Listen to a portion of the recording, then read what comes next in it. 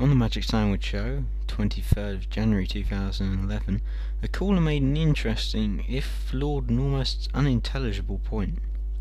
The caller, QAndyJack, you know, the one who Aaron Ra responded to fruitlessly a while back, well, he was a little emotional, to the point of shouting on several occasions. Others came to the conclusion that he was a little bit drunk.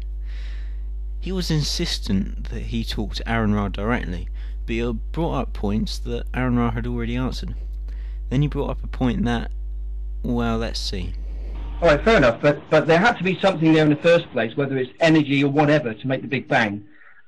I mean, that is pretty obvious. Something went bang, whatever it was. Okay, something had to be there to go bang in the first place, and then before that, obviously, something had to be there. But this is the latest thing, guys, okay? Lawrence Krauss, Phoenix University, Arizona. Happy Cabby knows about this, probably. He lives in the same city. What?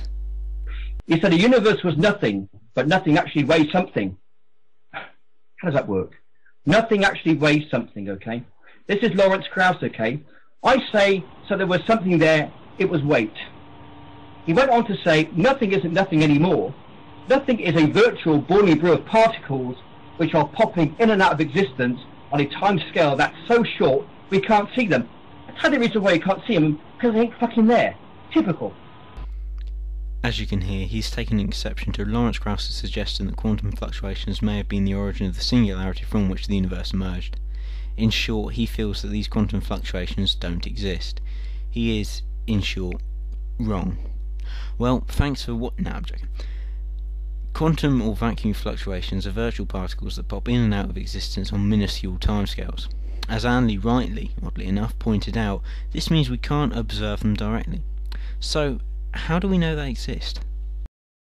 Mathematically, we know that this vacuum energy must exist due to an extension of Heisenberg's uncertainty principle, the energy-time uncertainty principle.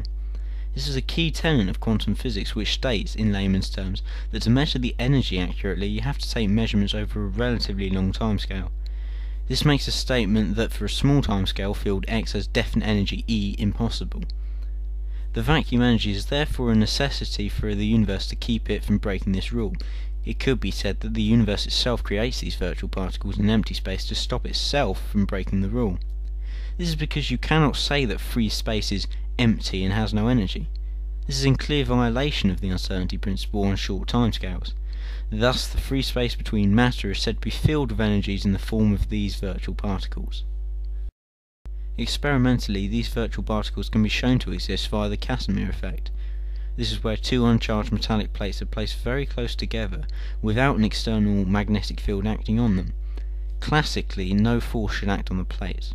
However, a force is observed acting on the plates, and quantum electrodynamics shows this to be virtual particles, specifically virtual photons.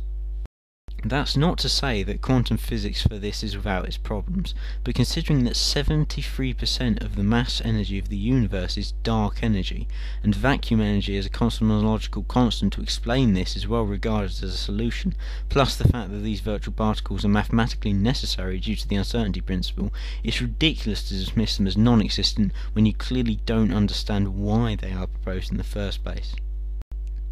Thanks for watching, and any feedback is appreciated.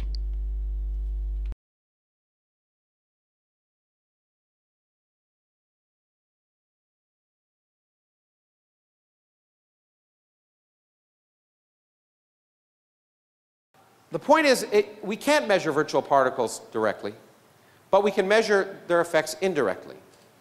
And in fact, they're responsible for the best predictions in physics.